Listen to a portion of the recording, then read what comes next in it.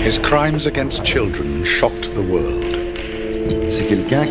He's someone who likes to hurt mentally, to hurt physically. His arrest sparked protests that brought his home country, Belgium, to the brink of revolution. We were just informed that as from today you stop your investigation.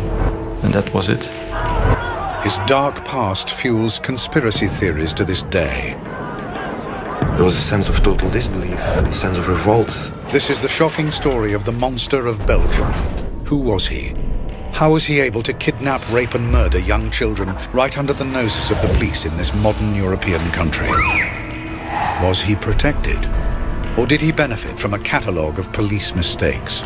I don't believe that there is one person in this country who knows the full story.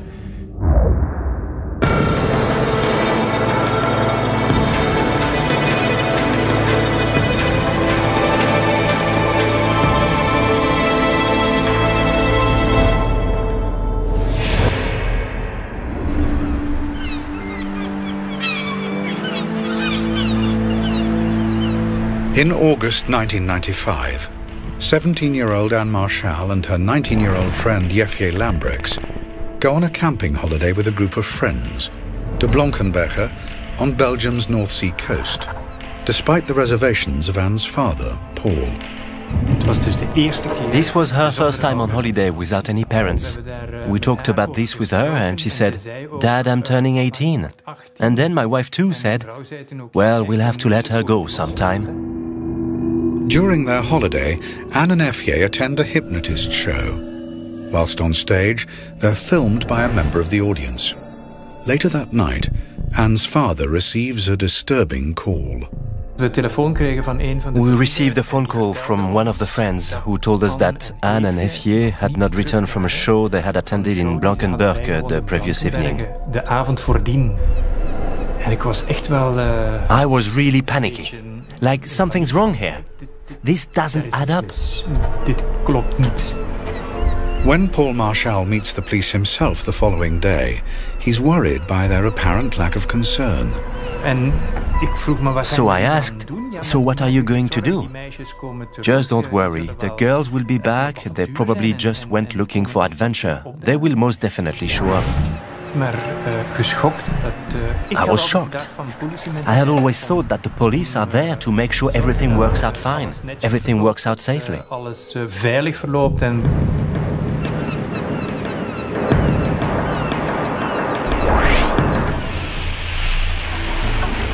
Paul Marchal returns home and begins his own campaign to find his daughter.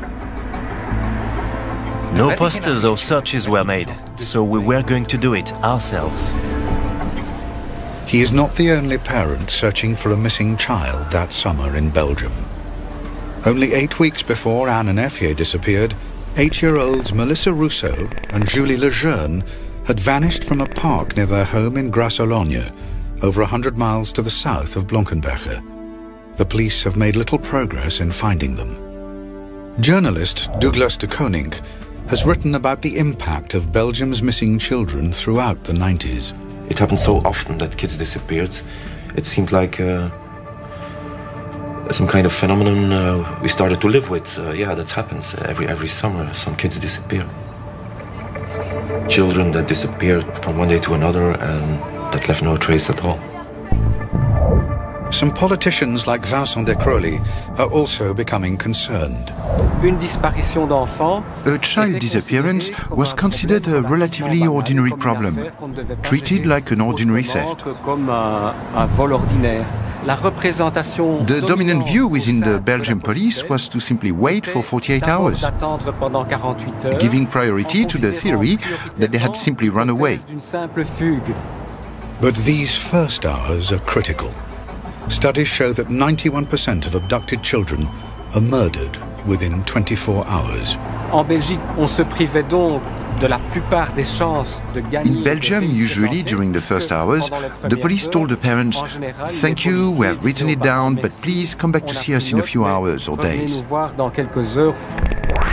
6 months pass and the girls are not found. The police appear to have no leads and no idea whether they're dead or alive. The frantic parents continue their campaigns, but slowly, hope begins to fade.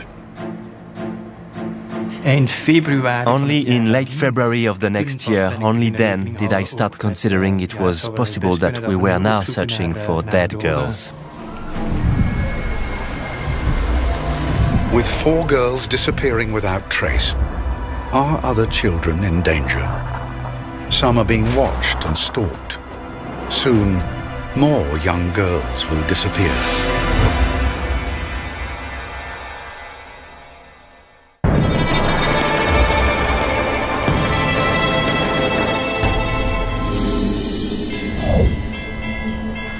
On a summer's day in 1996, 12-year-old Sabine Dardenne begins her ride to school as usual.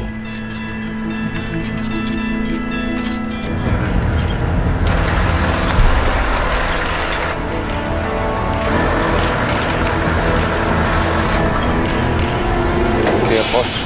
Mets-toi tout près, colle, colle, colle.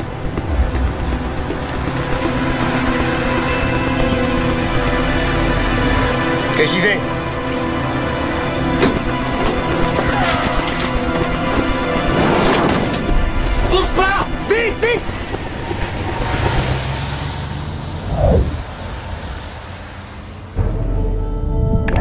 When Sabine goes missing, it becomes Belgium's latest high-profile case that year of a young girl disappearing. In response to growing concern, the authorities establish a missing persons unit to coordinate all the separate investigations. Among the investigators is Albert Priem. We had no clue whatsoever about any known offender. We investigated as many leads as we could, but it really was all negative. We couldn't have believed that one and the same person could be guilty of all these disappearances. That was completely unthinkable, at least at the time.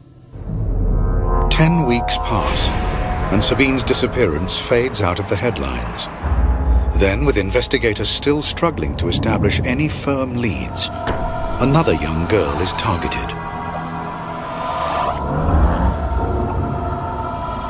14-year-old Laetitia Delay is walking home from her local swimming pool in Bertry, southern Belgium.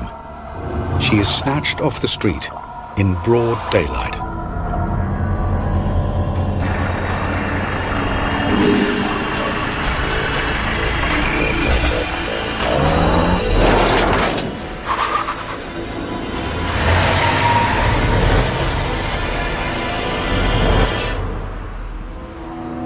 With 6 girls missing, there is strong public pressure to get results. Michel Demoulin, an investigator in the small town of Dinan, is one of the extra police officers drafted in to search for Laetitia. Well, on the 9th of August 1996, the day Laetitia went missing, I was called upon to participate like other investigators in searches regarding this disappearance, since the investigation so far had yielded loads of data that had to be verified.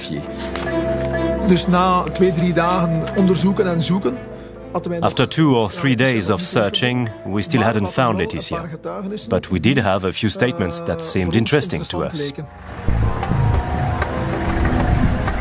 One statement came from a local resident who has noticed a suspicious vehicle in the village. We were able to work out some parts of the registration number of the van, a white van, also a good description of the van.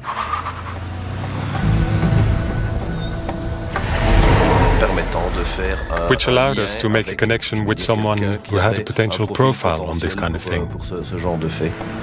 The van is registered to a 39-year-old father of 3, an unemployed electrician called Marc Dutroux. Demoulin brings Dutroux in for questioning, along with his wife, Michel Martin, and known associate, Michel Lelièvre. I started leading the interrogation of the suspect. I always approach a suspect in the same way, which is to try and make sense of the personality I'm facing. Avez-vous suivi l'actualité de ces derniers jours? Je sais pas ce qui se passe en Belgique. J'ai pas la télé. Connaissez-vous des personnes répondant au prénom de Laetitia? Non. Vous êtes-vous déjà rendu à Bertry? Je sais pas. By now, Laetitia has been missing for 6 days. Statistically, her chances of survival are slim. With Dutroux not talking, Dumoulin and his team turned to the other two in custody. Michel Lelièvre, a drifter and heroin addict who has been assisting Marc Dutroux, caves in under questioning. Il m'a dit, je l'ai vu. Il a remonté la rue en direction du véhicule. Lorsqu'ils sont arrivés à hauteur de la voiture, la portière était déjà ouverte. Il l'a poussé violemment à l'intérieur. Il a crié une fois. Dutroux's wife, Michelle Martin, also confesses and attempts to distance herself from her husband. Je suis honteuse pour mon mari. Je suis sidérée par les faits commis par mon mari. J'ai conduit le véhicule jusqu'à Marcinelle. Marc est toujours resté à l'arrière, près de la fille. Michel Lelièvre's confession means Inspector Dumoulin now knows that Dutroux has taken Laetitia, but he doesn't know if she's still alive. When you are looking for a victim, you're hoping to find them alive, so you do have to be firm. Nous savons tout, Monsieur Dutroux. Je veux que vous nous portiez à Marcinelle et nous montriez ce que vous avez fait avec Laetitia Delay. But he isn't prepared for what happens next. Tu sais quoi? Je peux te donner 2 filles.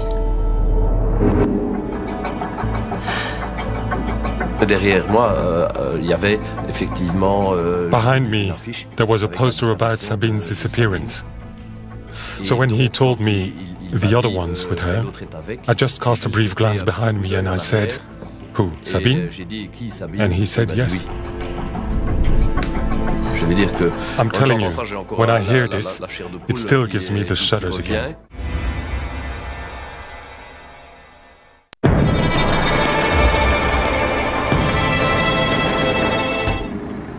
Armed with sensational information of the whereabouts of the 2 missing girls, investigators rush Dutroux to a house in Charleroi, in which he claims they're imprisoned.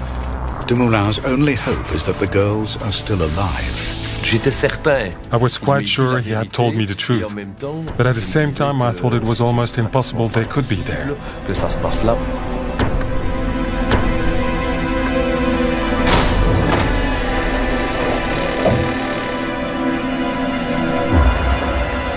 In a tiny, filthy dungeon hidden underneath the house, Dumoulin finds Laetitia Delay abducted 6 days earlier.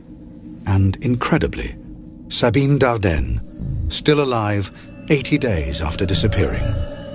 Both girls are exhausted and terrified. When you discover this kind of thing, you go through all kinds of emotions. You're happy, you're angry, you think it's impossible, you feel revolted.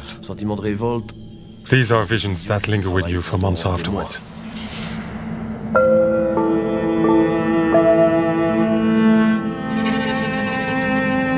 Under the full glare of the world's media, the 2 girls see daylight for the first time since their abduction.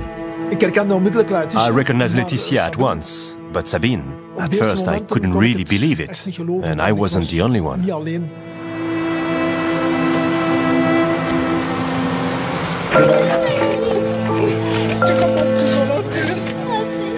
The world witnesses heartbreaking scenes of parents reunited with the daughters they feared dead. The kid couldn't stop crying. Dutroux had deceived her into believing that her family didn't care about her anymore, that she had been completely forgotten by her family, that she didn't exist anymore in their eyes. The way these kids looked, it really gave you the chills, even as a policeman. Finding the girls gives Belgium and some desperate parents hope. I was happy for Sabine and for Laetitia and for their parents, their families, for their friends. And at the same time I thought, you see, we still have hope too. But after further questioning, Dutroux leads the police to other missing girls over the following 2 days. The proceeds of crime and benefit fraud allowed Dutroux to acquire 7 houses, which offered makeshift dump sites for the young girls he abducted. Julie Lejeune and Melissa Rousseau, 2 8-year-old girls who disappeared together in June 1995, are found buried in the back garden of one of his houses. They starved to death when he had been in prison for car theft. When the bodies of Julie and Melissa were discovered, a terrible collective emotional shock went through the country. Dutroux had left his wife, Michelle Martin, to feed Julie and Melissa, but she claimed she was too afraid to go into the dungeon where they were held. Child psychologist Jean-Yves Ayer spoke out about the case. He felt that Dutroux's wife's personality may have played a part in her husband's horrific crimes. I think Michelle Martin was a passive and masochistic woman, and I think she was very afraid of him. To me, she's responsible as well, for not having talked, for not having turned him in. Well, she could even have done it anonymously if she was so afraid, but she didn't. 17 days after his first confession, Dutroux leads police to a property in the town of Jumet, where investigators discover the bodies of Anne Marchal and Effier Lambrex, who had disappeared while on holiday more than a year earlier. The girls had been drugged and buried alive. For Paul Marchal, the search for his daughter is over. It was, of course, very painful. It's hard to accept at that moment.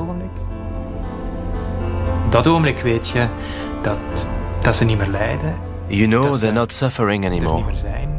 They're not there anymore. And you have to learn to live with it.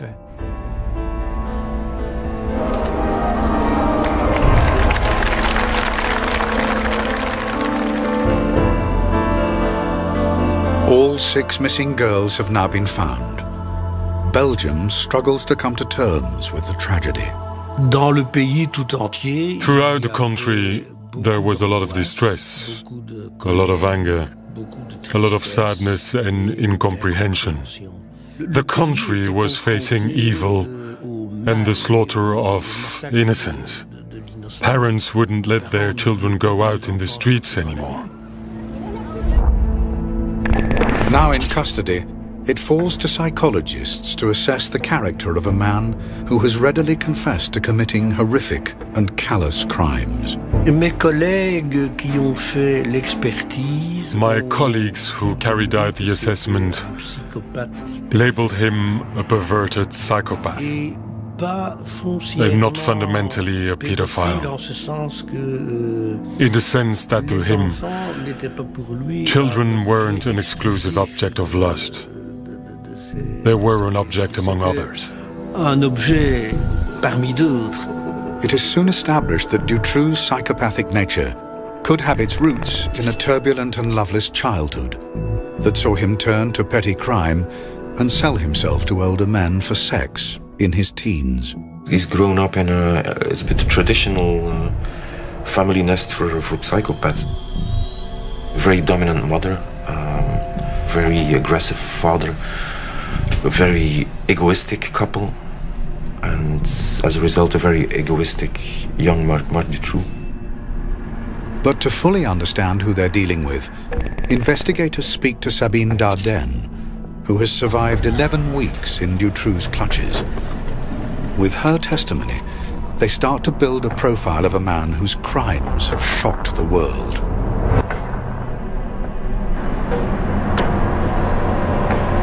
After being snatched on her way to school, Sabine was driven to a house in Marcinelle, a suburb of Charleroi, a city in Belgium's decaying industrial heartland.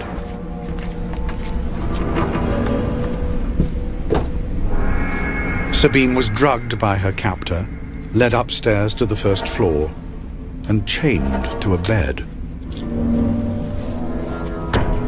She was given an elaborate story by Dutroux, explaining why she had been kidnapped. He explained to her that she had been kidnapped in exchange for a ransom, but that her parents had refused to pay the ransom, and so the people who had ordered the kidnapping had given him the order to execute her. And since he himself was very nice, he had decided to protect her. On dirait qu'ils t'ont abandonné. Tu peux t'estimer heureuse d'être avec moi. Tu peux même dire que je t'ai sauvée. In exchange for this protection, she should grant him some favors, and everyone understands what that meant.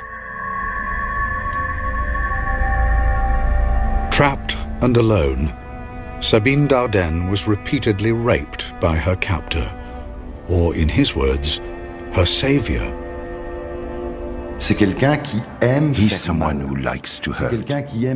He's someone who likes to practice mental manipulation in all regards. To hurt mentally, to hurt physically.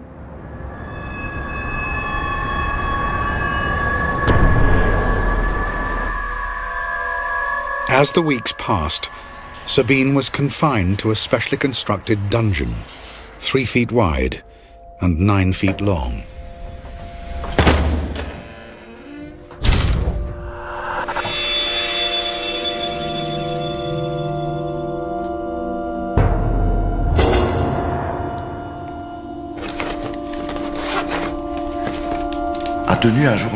She kept a diary day by day, in which she drew a cross when Dutroux had come and abused her. One cross meant it hurt. 2 crosses meant it hurt badly.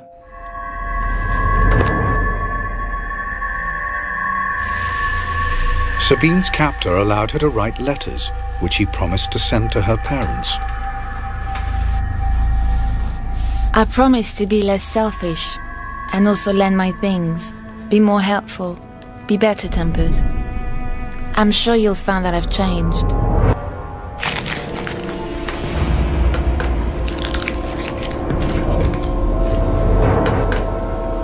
But the letters were never sent. I think the majority of children would have interpreted the lack of rescue as a sign their parents no longer cared about them, because there is a naivety about children. Please think long and hard about what I've said. I can't carry on like this for much longer. But Sabine's testimony also raises big questions. How has Marc Dutroux been able to operate so freely and for so long? Could the police have stopped him sooner? Could lives have been saved? As more chilling details emerge, the world looks on in horror as Belgian society approaches meltdown.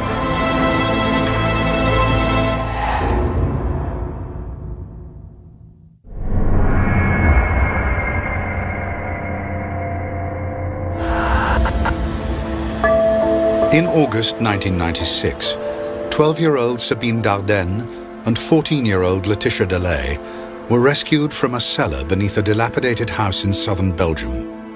Laetitia had been imprisoned for 6 days, Sabine for 79. But while they have survived, 4 other girls have perished at the hands of their captor, Marc Dutroux.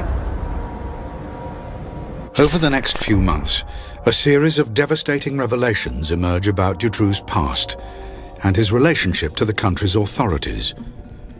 Belgians realize in horror that the police could have arrested him long ago, potentially saving the lives of 4 young girls. The name of Marc Dutroux was in the file less than 2 weeks after the disappearance of Julie and Melissa. So the police had all the information they could only dream of. All the conditions to arrest Marc Dutroux were met many months before his actual arrest. The abductions that followed Julie and Melissa's kidnapping could have been avoided. We are absolutely positive that Dutroux could have been arrested. Information comes to light. In 1989, 6 years before the disappearance of Julie Lejeune and Melissa Rousseau, Dutroux and his wife had been convicted of the abduction and rape of 5 girls. Dutroux was released just 3 years into a 13-year sentence. It was completely predictable that this guy would relapse. A time bomb, a powerful time bomb was ticking. From his release in 1992, warning signs were flashing. A police informant claimed he was asked by Dutroux to help him kidnap a girl. Dutroux's own mother even tipped off police that her son may be hiding girls in his home.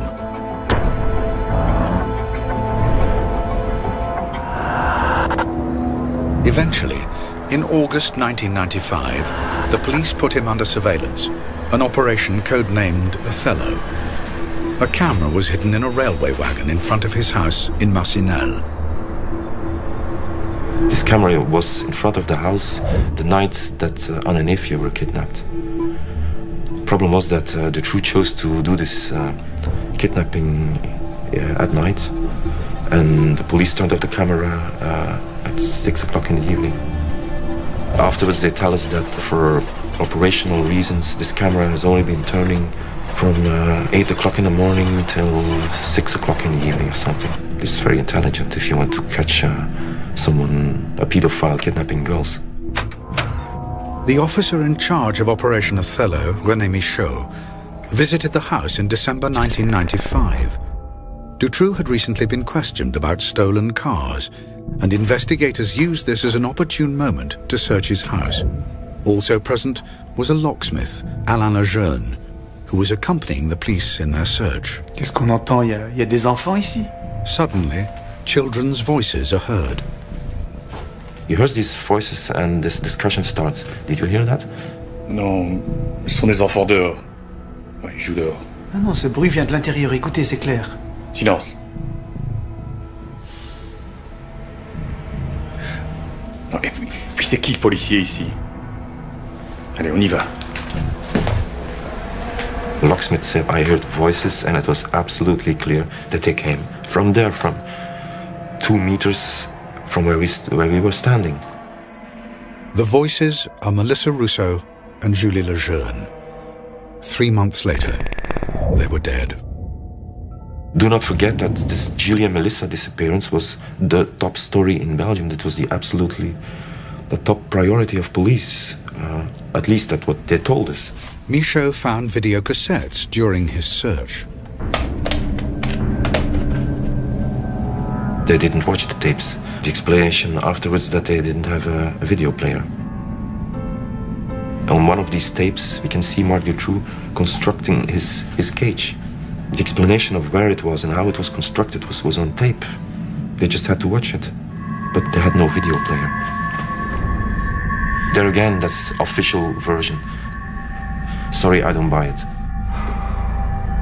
René Michaud always claimed that the door to the dungeon was so well hidden, it was impossible for him to realize its true significance. A claim backed by other investigators who have been in the house. The space in which the children were confined, it was hard to see, because shelves had been placed in front of the door. There were plenty of boxes, rubbish, everything was stacked.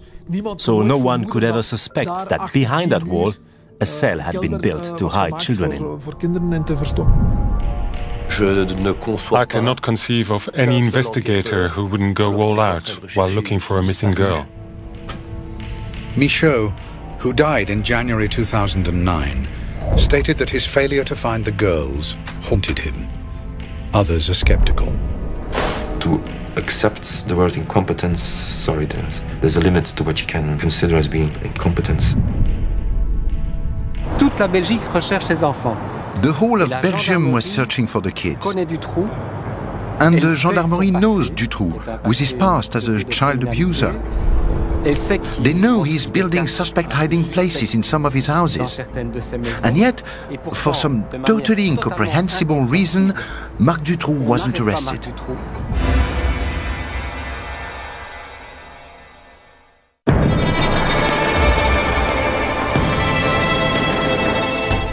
Belgians begin to ask whether Marc Dutroux is being protected by powerful people within the state. While in custody, Dutroux himself fans the flames of conspiracy with a controversial claim which will forever change the global perception of this case. He states he is part of a national paedophile network whose tentacles stretch right to the top of Belgian society. Investigating judge Jean-Marc Connerot is put in charge of preparing the case against Dutroux. He is determined to get the truth. Connerot arrests known associates of Dutroux. One of these is Michel Nihoul, a well-connected Brussels businessman and pub owner. He's a part of this scene of sex parties in Brussels in the early 80s. He's the kind of guy telling stories about tapes that allow him to blackmail a minister, being involved in some kind of crime. After a public appeal, 11 previous victims of Dutroux come forward. They are known as ex-witnesses, and each is given a code name. X1 is Regina Louf. I saw him on TV and all these people yelling at him, and it was a very strange experience for me.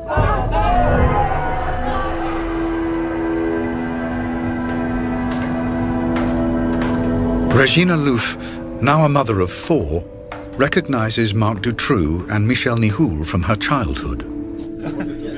My mother had a boyfriend, and he hired me again to other men, to sort of a prostitution network, and there I met Nihoul. So these parties were organized for other pedophiles, and there they took 1 to several children, and they had sex with them, of course, or they took photographs or films or making movies, everything. The people who were going to these parties were big businessmen. There were also politicians. Accompanying Nihoul at these parties, according to Regina, was Marc Dutroux. If this story is true, Connerot appears to have stumbled upon evidence that a paedophile network involving Dutroux, Nihoul, and powerful people in Belgian society does indeed exist. It falls to Rudy Hoskins to investigate the claims of Regina Louf. She talked about lots of people, a lot of notorious people in Belgium, could be politicians or people from corporates, stuff like that. Also people from the police. It's difficult to say what her first impression was. It was a young woman with quite some problems, I think, in her head, honestly. That they are skeptical, I think it's logical. But the only thing I asked from them was to do their job and to look for clues. Then Regina Louf provides extensive details of the unsolved murder of 15-year-old Christina van Hees, whose body was discovered in a disused farm on the outskirts of Brussels in 1984. We found evidence in the old murder file about the autopsy of the corpse that corroborated her story. The way the victim was bound with the hands on the back and all kind of stuff they did to the victim. And there were really things she gave in her interview that were not publicly made available at that time of the murders that she told us. Regina Louf's information on the Van Hees murder persuades Hoskins that maybe there is some truth in the rest of her testimony. If there's only 10% or 20%, that's worthwhile investigating further. I think that's, for me, it's very clear. But the implications of this testimony are also clear. A paedophile network of rich clients and criminals, protected by the authorities. There's a big danger if she's right about the crime, the motives of the crime and the way it has been committed. She might be right about the suspects as well. I think people in some level were afraid of that.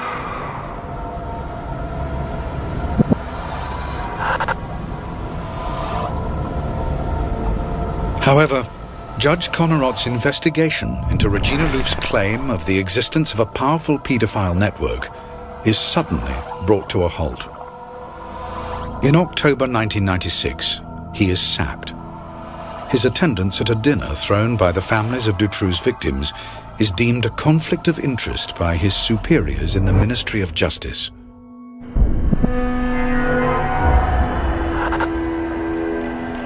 Rudy Hoskins and the team working with the ex-witnesses are summoned to the Justice Department. We were just informed during that meeting that already, as from today, you stop your investigation. And that was it. We were going too far for some people. Don't ask me who, I have no idea, and why, no idea. I still ask myself the same question, but we touched upon something that was not supposed to get out in the open.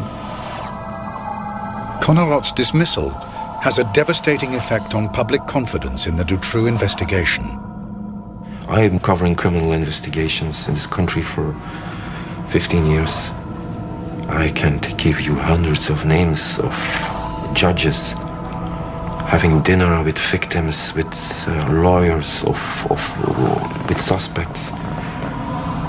This happens all the time. I always believed in Connerot. This stank and still stinks, in my opinion. Hundreds of thousands of Belgians agree. On the 20th of October 1996, national outrage boils over at a huge march organized by the families of Dutroux's victims. There was a sense of total disbelief, a sense of revolt, a sense of this can't go any further like this. 300,000 people march through Brussels. Workers across the country go on strike, and firemen turn their hoses on government buildings to symbolically cleanse official corruption. Belgium stands on the brink of revolution.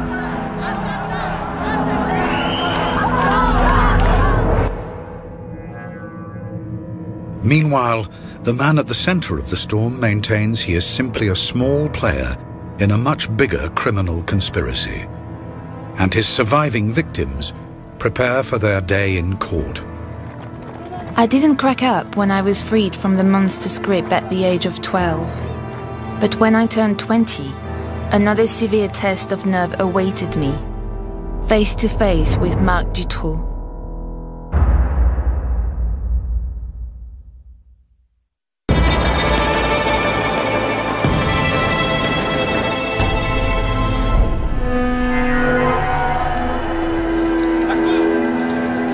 In 2004, Sabine Dardenne and Laetitia Delay attend the trial of the man who held them captive in his dungeon. In the dock with Marc Dutroux are his ex-wife Michel Martin and alleged associates Michel Nihoul and Michel Lelièvre. It has taken 8 years to bring Dutroux to trial. Officially, this is because the authorities have had to spend years investigating hundreds of leads into paedophile networks, which the police are convinced don't exist. One thinks the trial will take place in 98-99. Some dreamers said 2000. No, well, 2004. Because of all the dead ends the investigation was led into, this whole series of way-out leads. Sabine Dardenne was held captive for 79 days in Dutroux's dungeon in 1996. 8 years later, she gets the chance to confront him at last. Dutroux is a pervert. Dutroux is a predator. Dutroux is a monster. She wanted to face him. She wanted to ask him, why on earth didn't you kill me? A question Dutroux didn't deign to answer.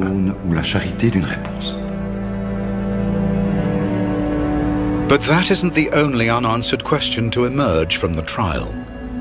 Belgians are split over whether Dutroux is a lone predator or part of a paedophile ring run by his co-defendant, Michel Nihoul.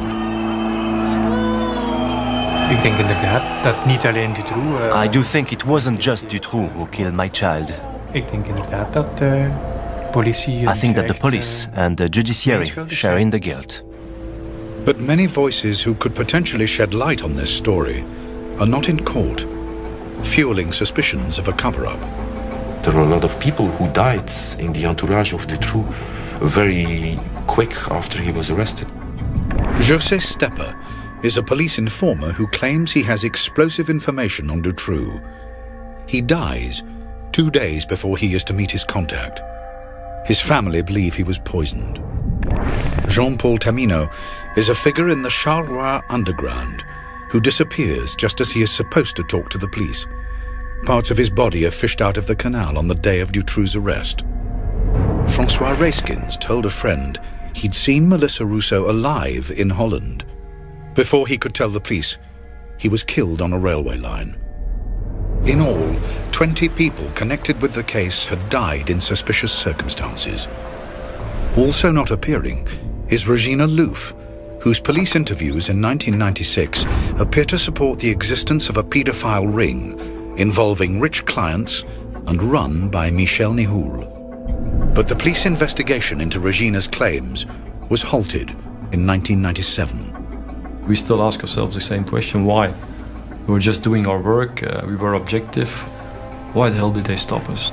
She was interviewed by a second team of investigators, and her testimony dismissed. They said it right in my face that they didn't believe it anymore, and that I was sick in the head, and that I just only wanted attention. By 2004, Regina Louf's character and testimony are bitterly disputed. Her motives and her state of mind are questioned, and she is dismissed in the press as a pathological liar. Fantasies sell better than reality. In the Dutroux case, as far as I can tell, the ex-witnesses don't add anything whatsoever, really nothing whatsoever. It's not that difficult to turn a victim in someone who is crazy. You just point your finger at the victim or the witness and say, she's false, she's just a maniac or something like that. In contrast, Laetitia Delay and Sabine Dardenne maintain Marc Dutroux was their only abuser.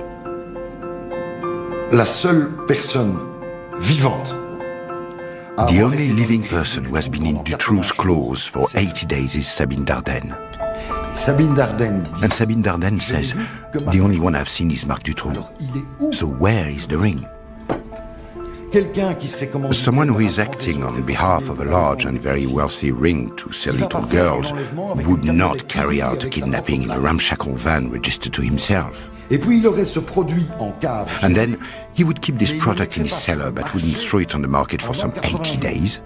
It makes no sense. Dutroux has never offered any details of the network he claimed to serve. It might be helpful if he says, I'm working for an organization, that he would at least give a phone number about the guy, his contact person at his organization. He didn't do that.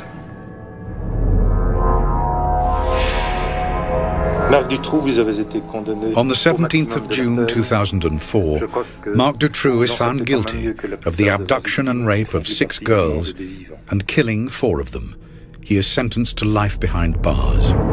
His associate and driver, Michel Lelièvre, is found guilty of kidnapping and sentenced to 25 years in jail.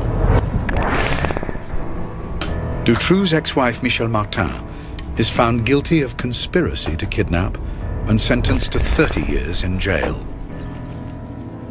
Businessman Michel Nihoul is convicted of drugs offences, but he is acquitted of being an accomplice of Dutroux.